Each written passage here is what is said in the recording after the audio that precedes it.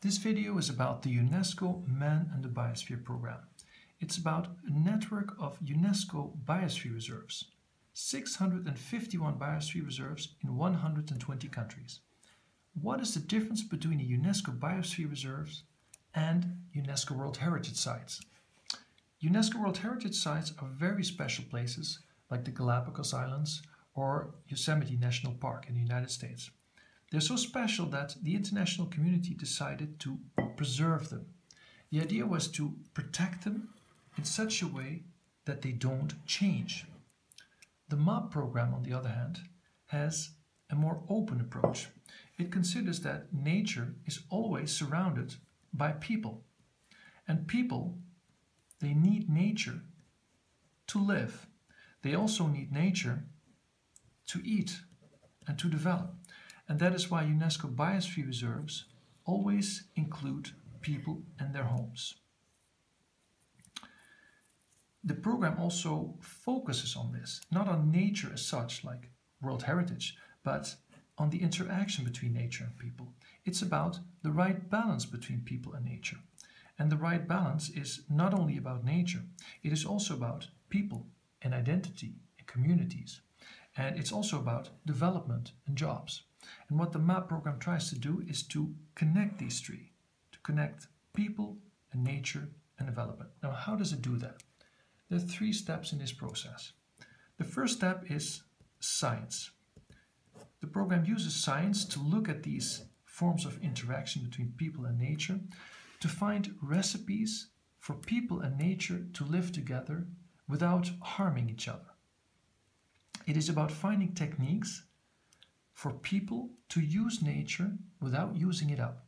And there are many recipes for that, of course, and they can be identified by scientists in these 651 biosphere reserves. And all these recipes then can be compiled in a big book like this that can inspire, and that takes us to the next step, politicians. Because as a matter of fact, politics are important in this program. It is overseen by a body of 34 governments.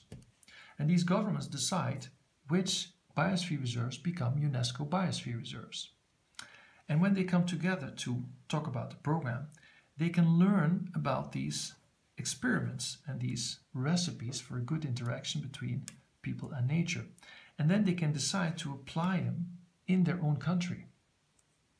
The third element in this process is networks, because these biosphere reserves are connected in one global network. And the managers of these biosphere reserves are also connected because they build relationships.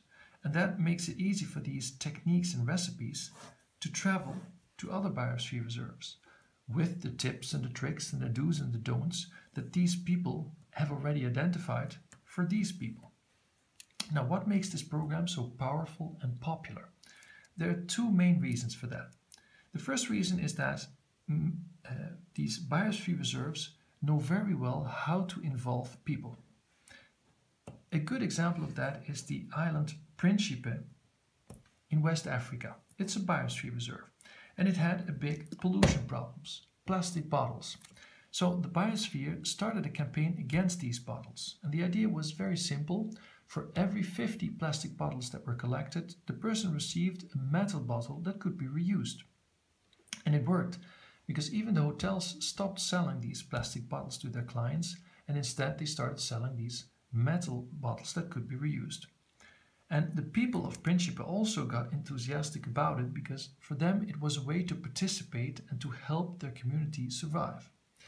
And even the government was so impressed by the results that it is currently considering to change the law to free the island completely of these bottles by 2020.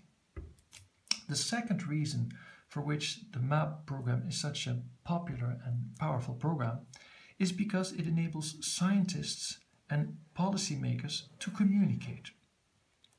Because biosphere reserves are very special laboratories. They are not closed laboratories in which scientists work secretly in their white lab coats. No, these are open territories in the real world that are administered by real governments. And that makes it very easy for these techniques and recipes to arrive all the way on the tables of decision makers, because these decision makers are already involved in these territories. I stop here because now you understand how the MAP program functions. If you want to talk about it to other people, just keep it simple and remember two things. First of all, that MAP biosphere reserves are not about nature conservation, but they're about the interaction between nature and people. And secondly, UNESCO World Heritage is what we need to preserve the past, and UNESCO biosphere reserves are what we need to preserve our future. Thank you very much.